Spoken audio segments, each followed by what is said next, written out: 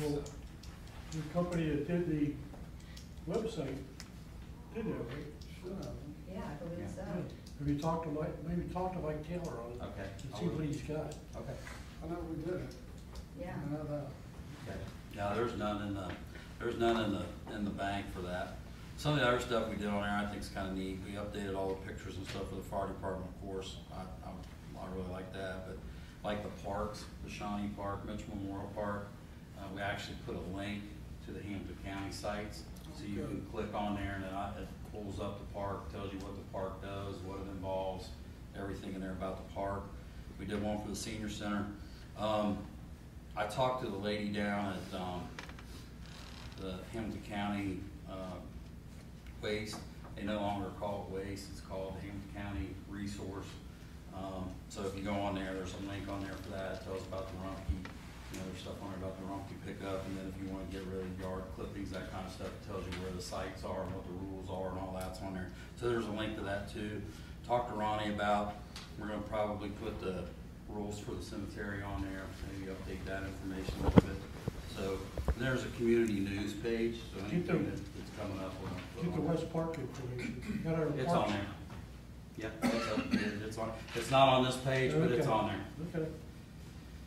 A couple other things. At the Hampton County Fire Chiefs meeting this morning, there was a gentleman there from UC Health. I just want to bring this up just so everybody knows. Their numbers from UC are showing that the COVID-related illnesses and hospitalizations are down. They're down for them low enough that they're going to start returning to a normal training schedule. So when the COVID cases were up and they were in their concern zone, they stopped coming out and doing training. So they're going to resume that. So I think that's hopefully a good sign where we're at with COVID. Inspections, just real quick on the inspections, we had 181, there's 181 businesses that we do inspections on, 69 of those are completed, 112 of those have to have a second visit, so we gotta go back and do a re-inspection on them. There's been 121 pre-plans for all those businesses submitted to us from the firefighters that went out and did the pre-plans, so they're in what we call the rough draft stage.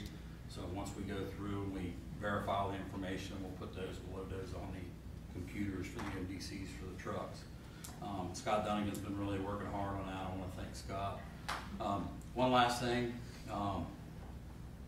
is, and I like to point this out anytime that I see our crews or we're part of something that's positive, I want to bring it up. So for years we've been contracting our oxygen through air gas, Indiana Oxygen, and they charge us a hazmat fee to deliver our oxygen tanks to each station. And that's significant. It's about $50 to go to each station.